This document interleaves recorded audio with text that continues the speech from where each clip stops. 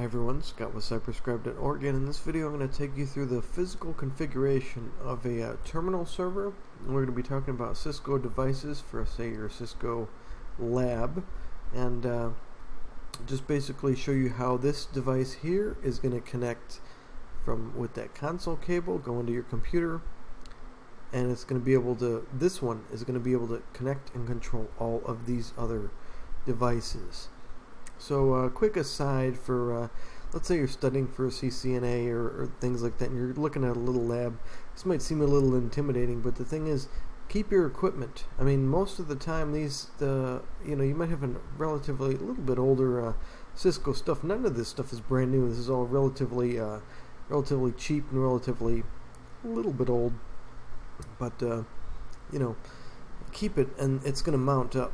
And when you have enough devices like that, you might be talking about creating a terminal server so you can actually work on it, but without having to move this console cable over a million times or have to buy a bunch of console cables. So that's kind of what I'm going to talk about here, is just what we're looking at, how these octals are going to be going to these ports here, or the console ports and the switches in the back, and why that might be useful for you. So let's take a quick look at the logical configuration. Pretty straightforward, but just to kind of reiterate, all these things here, this is the master. That's where you saw those octals coming from. When I'm talking about the octals, I'm talking about those massive cables on the left side. Let me just bring it up. These things, these are octal cables. All right, octal, there's 8, meaning that these are connecting to 8 console ports. Right, you see here, 1, 2, 3, and then I got a couple left over, so I got some room for expansion. These are octal cables. They're pretty cool. So what you got is you got your octal cables coming from here, going to the console ports of these guys all here, meaning that if you have a massive location like this one here, you can control all of these things via the console port from your one controller router there. And in my situation, let's get that out of the way.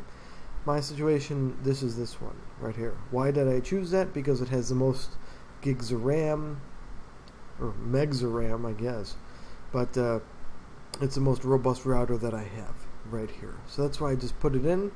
You can see right there, that is without a, that's what I was plugging it into, and it's a 2620XM. And then I bought this asynchronous module. So let me show you that real quick.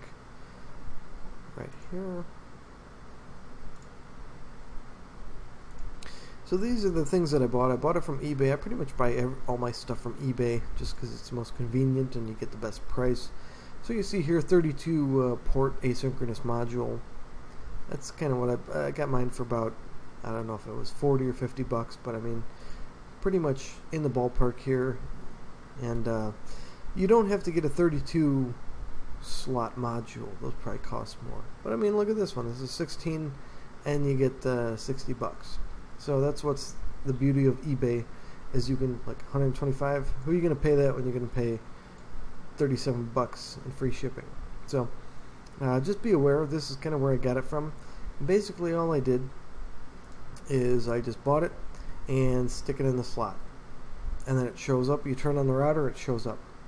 So we'll talk about that in a future video about the show running config and show line and all that stuff. But basically, if you have Cisco routers, which if you're working on a CCNA lab or had one previously, you probably do have leftover routers. Just you buy the module. You don't have to buy the whole thing. And so after that, you get your octal cables here. And let's kind of just go through a couple more pictures. So yeah, here you start 0 to 7, 8 to 15, 16, 23, 24 to 31, 32, everything starts at 0. Not very surprising, but it just works. So that's kind of all you do. There's slides in there when you just insert it. It's not really, you don't have to try to meet the back. Over here you don't. It's really plug and play. I mean, much more than I thought it would be. Just another quick thing there. And then I got just a couple other things at the lab, but I think probably this is the best picture here. So one thing is Octal Cables after this.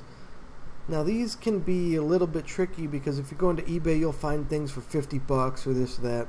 My experience with Octal Cables is to just go to Monoprice and get a 6-foot cable for like 20 and change, and you'll get your 8 console ports and your Octal cable. These work for me 100%. I mean, I haven't used this like every day. I have other things to do, but I mean it works well.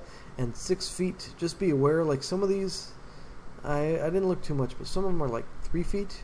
And the thing is, if you have your Octal cable here, you start and you only have 3 feet, well, some of these console ports are on this side here, like on the switch, I believe, or maybe it's the layer 3 here.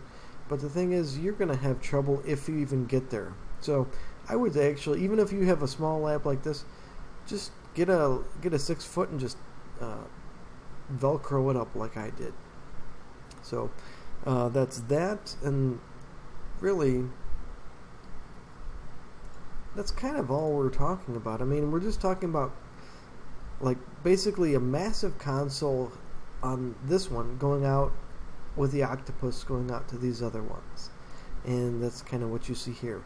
These are your massive consoles, and if you even take a look here, let's thread it.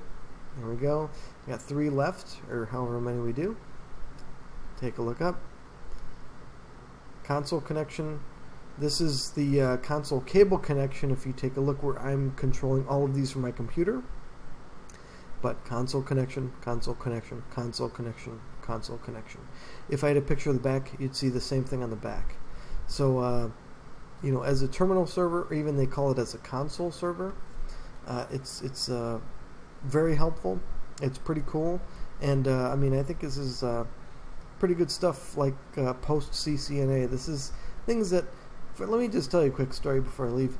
When I was doing my CCNA studying, I took some CCNA classes, Cisco classes at a community college, and they were telling us, well, we have to connect, but you have to connect to this this IP and this port, right?